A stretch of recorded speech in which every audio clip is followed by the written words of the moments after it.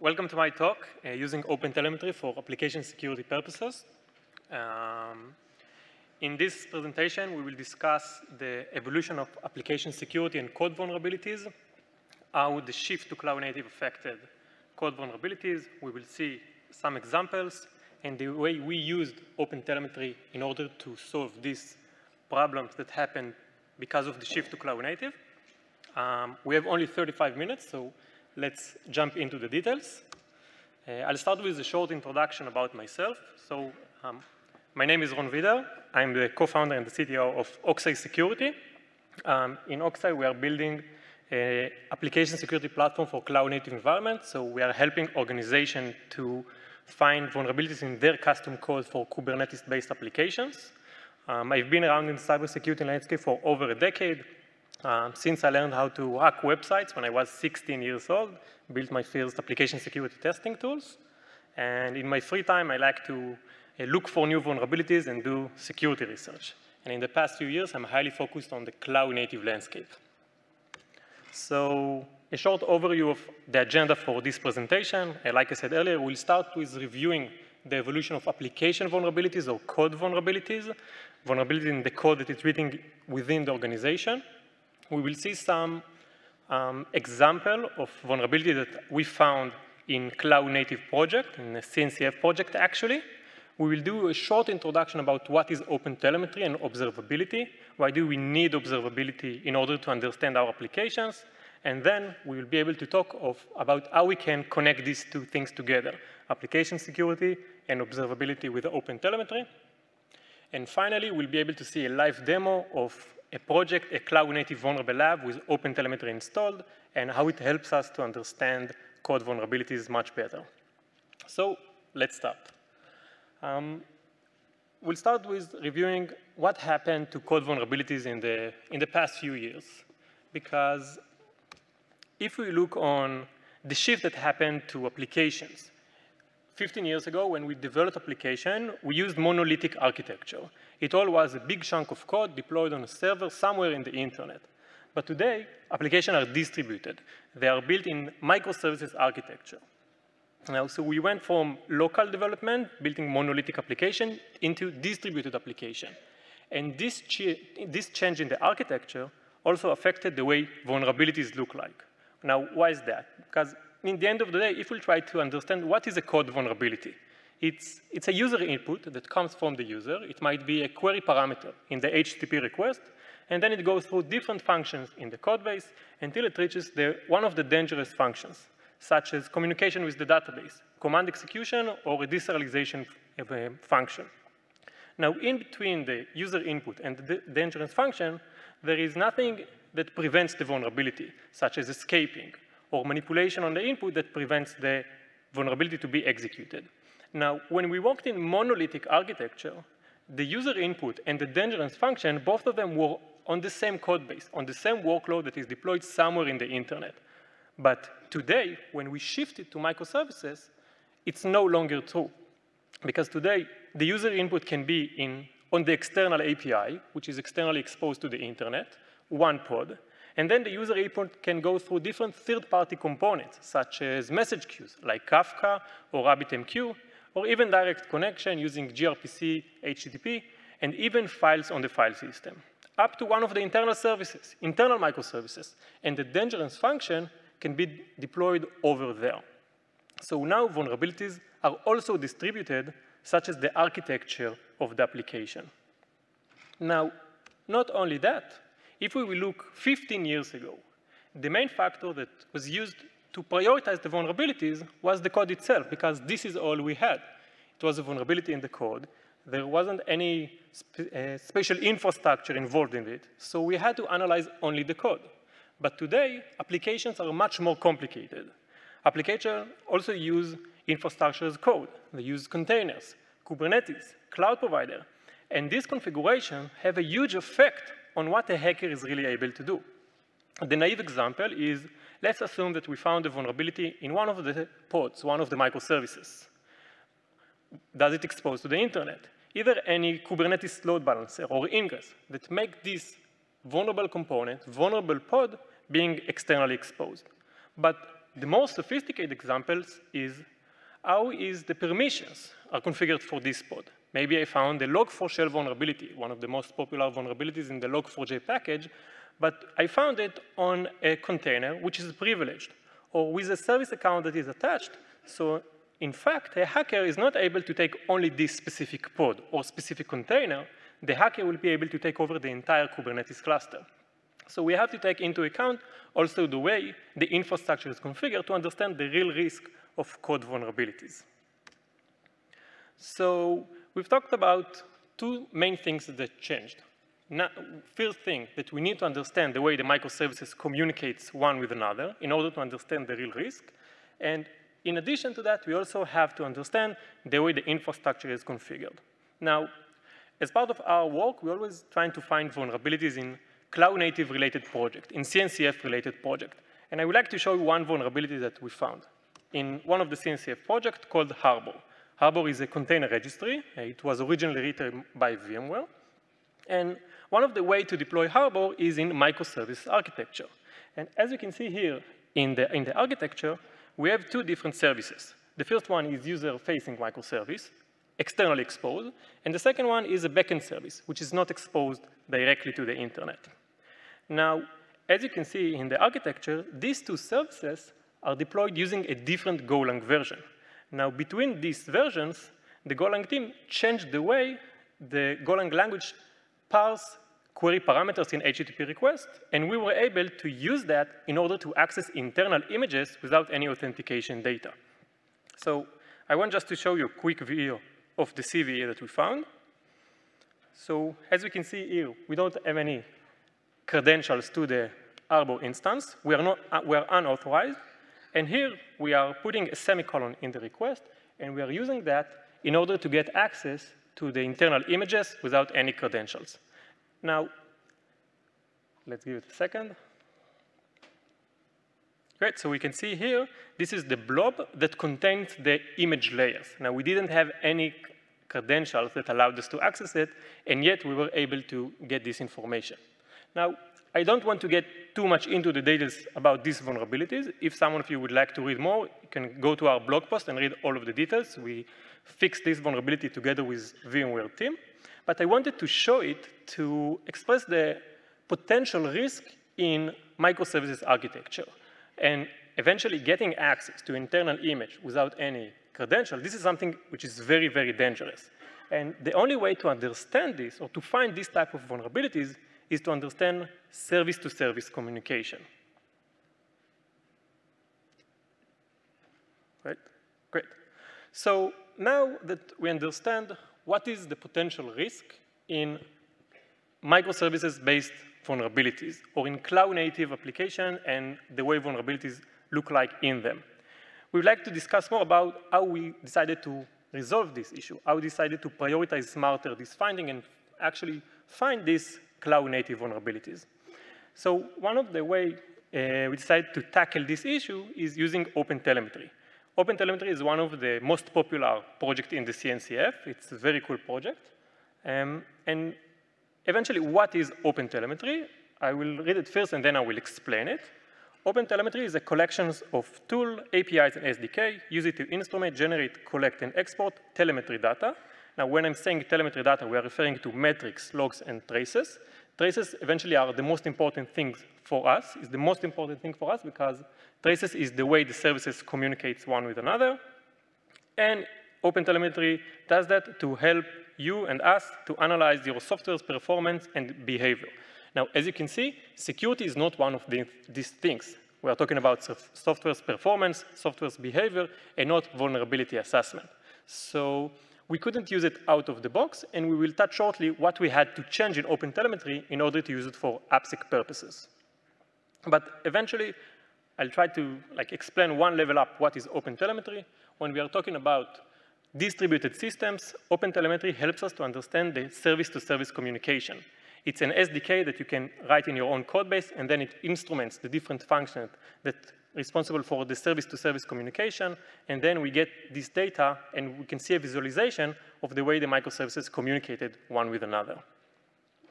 So we decided to use that because if we are talking about distributed vulnerabilities and we have a very powerful tool maintained by the CNCF that does the exact same thing, maybe we can leverage that to understand vulnerable flows or vulnerabilities across multiple microservices. So there are three main benefits that we got by using OpenTelemetry. The first one is vulnerable flow analysis. So vulnerable flow, this is how we call vulnerabilities that stretch on multiple services. So if we have here, we can see in the diagram, we have a flow that starts on a Python API, and then the Python API communicates with RabbitMQ, and we have here an internal Java service that is not externally exposed directly. We can use OpenTelemetry to understand that, and later on, we can use this information to know or to prioritize the vulnerabilities much better. So this is the first and the main benefit we got from OpenTelemetry. The second thing, and it's also something which is very, very important, is vulnerability validation. One of the main pain points with vulnerability is that we get a huge list that in reality only 10% of them are really exploitable because this line of code is never being executed or this vulnerable package is never being loaded into the memory. So because OpenTelemetry is a runtime solution, we can use that to provide much more accurate analysis. So we can look which functions are really being executed in runtime and use that to prioritize the vulnerabilities and reduce the amount of false positive. Because if I have a vulnerability that's never being executed, I have to know about that, but it can be fixed later on in the process because it doesn't create a real risk for my organization at the moment. So this is the second benefit. The third benefit is the public exposure verification. If I have a vulnerability, and it can be a critical vulnerability, CVSS score 10 out of 10, but a hacker is not able to reach this vulnerability from the internet, once again, I have to know about it, but it can be fixed later on in the process because my organization is not in risk at the moment because no hacker out there is able to exploit it. And I can fix it tomorrow or fix the internet exploitable vulnerabilities before that. So these are the main benefits we got from using OpenTelemetry in application security. But like everything in life, nothing comes easy. And we talked about it earlier, OpenTelemetry wasn't designed for security, wasn't designed for AppSec purposes. And we had to change something in it in order to work for AppSec solution. And there are two main things that we had to change. We had two main challenges by using OpenTelemetry out of the box for AppSec. The first thing, OpenTelemetry doesn't collect lines of code.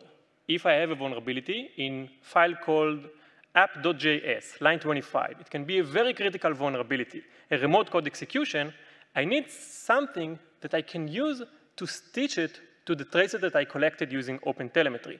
And this something that I don't have currently is the line of code, because this is all the information I have. I know there is a remote code execution vulnerability, the file name is app.js, and the line number is 25. This is all. So we had to add additional capability to OpenTelemetry, so every time a function is being executed, it also collects the line of code. It also collects the stack trace and the call stack. So this is the first thing that we had to change in OpenTelemetry to work for AppSec. And the second thing, which is very, very important, eventually the original reason of OpenTelemetry was to understand the way the services communicate one with another to provide flow tracing. It wasn't built for security. And therefore, we had to add additional layer of instrumentation, which is more security related. So the trace that we will collect will start on the API service, will go through the message queue up to the internal service, but it won't stop there. It will go up to the dangerous function that can trigger two vulnerabilities, such as command execution or deserialization function. Now, by doing these two things, I have enough information that can be used that I can use to stitch to my code vulnerabilities and understand the real risk of these vulnerabilities. So eventually, how everything looked together. In this funnel, we can see that we start by finding the vulnerabilities using a static approach. So same as we do today. We are running static analysis tools. We are running SCA tools. And then we know that we have a list of potential vulnerabilities. I know that I might have a vulnerability in the internal microservice. The file name is main.py, line 25. But by this point, I don't know yet if it's really exploitable from the internet or not. I only know this is a potential vulnerability. Now, the second step is to provide flow tracing, to understand using OpenTelemetry, the service-to-service communication with these two changes that we talked about in the previous slide, including the security instrumentations and the call stacks. Now, the final thing, we would like to look on the cloud infrastructure, on the Kubernetes configuration, and the container definitions to provide even more accurate analysis, to understand which microservices in the chain or in the trace are internet accessible, and what is the permissions of each one of them.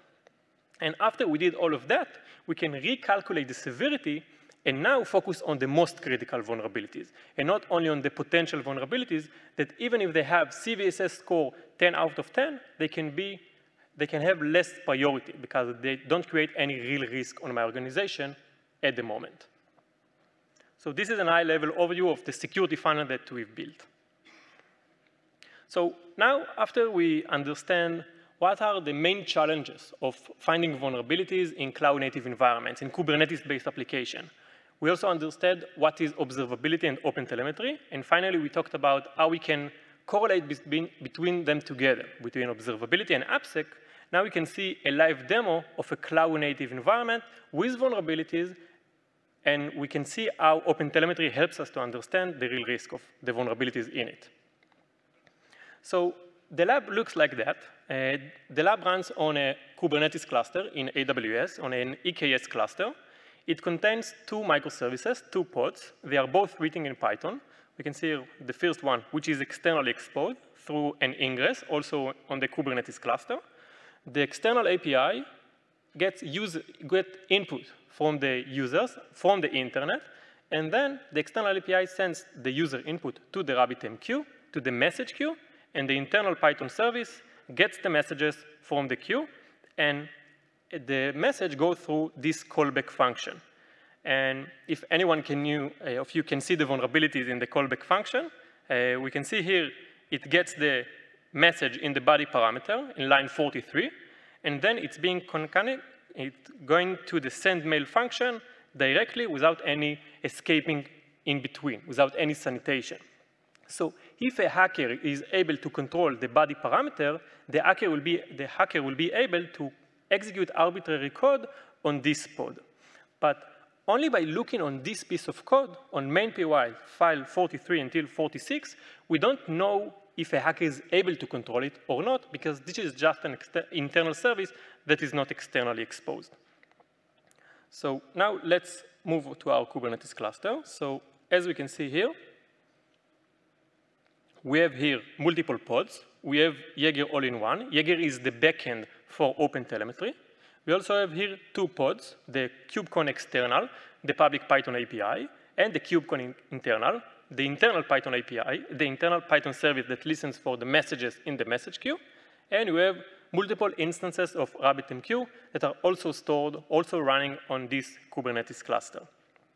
So now let's connect to our Jaeger UI.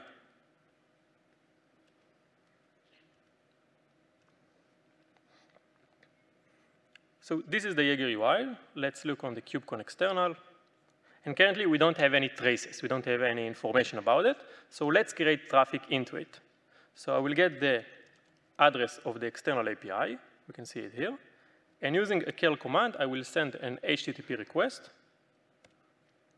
So I got back hello from KubeCon and Cloud Native Con Europe 2023. Let's go back to Jaeger UI.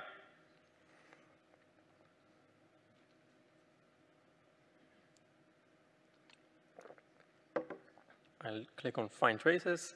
And we can see here one trace with one span that contains only one microservice, the KubeCon external. I can expand it, and I can see some more information regarding the span. But this one contained only one microservice. Now, I will send another request to the API that will trigger cross-service communication. So this time, I will send a command to /internal with a query param called data, and I can send a hello. And I got back 200 OK.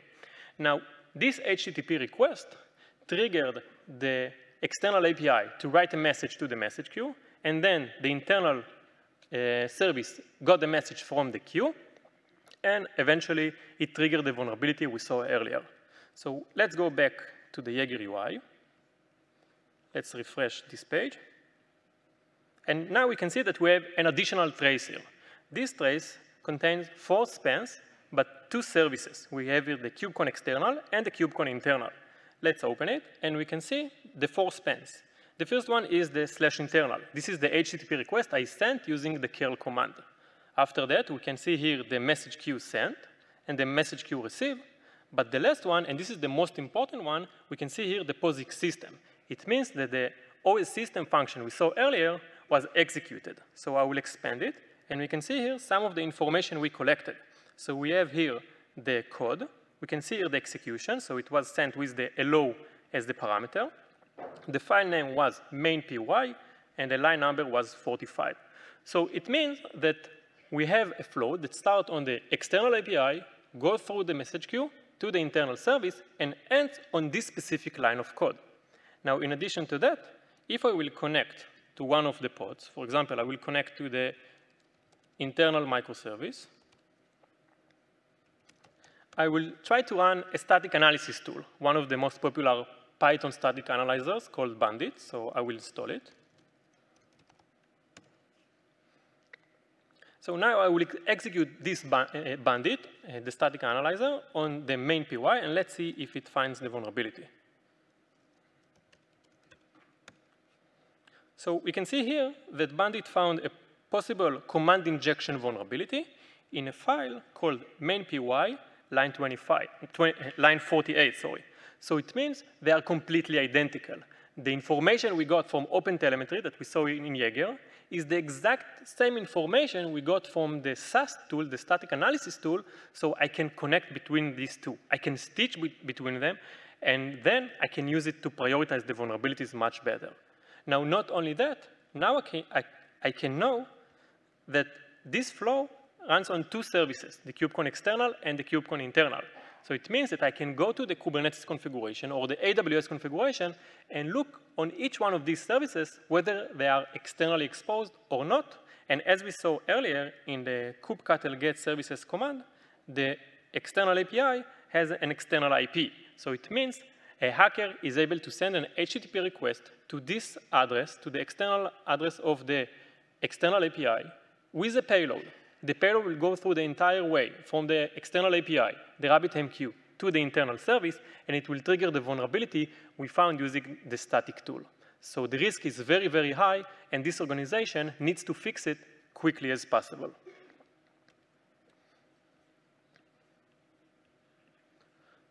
So this was an overview of a real-life example of the way we used OpenTelemetry for AppSec.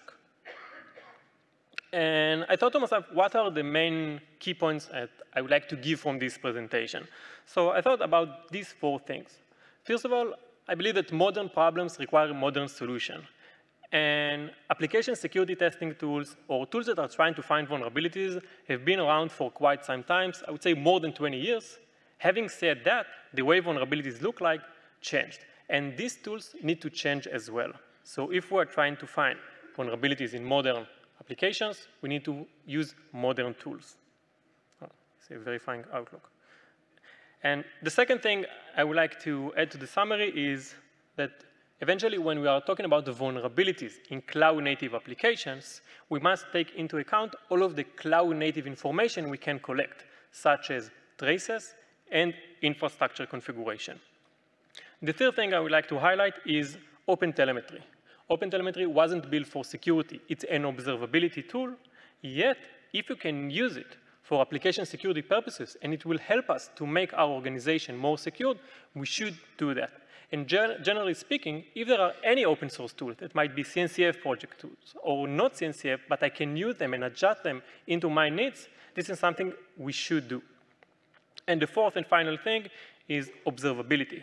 Observability is crucial for us to understand what is the real risk for microservices-based applications. For Kubernetes-based application, we can't analyze each microservice separately without any knowledge about what's going on top of it or under it, what's going on the one microservice before it, on one infrastructure layer under it. We must know all of that when we are trying to understand or to make our applications more secured.